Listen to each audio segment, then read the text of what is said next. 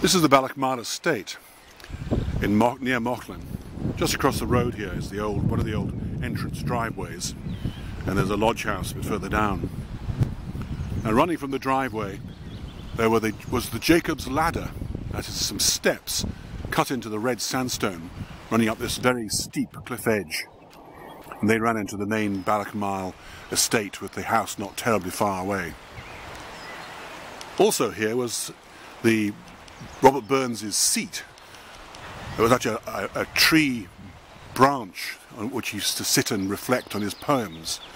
And nearby was the old Ballochmyle fog house, which was built to commemorate Robert Burns having spied Wilhelmina Alexander in the woods in 1786. She was a bit shy and left the scene. Robert Burns composed a song about it, the Bonnie Lass of Ballochmyle.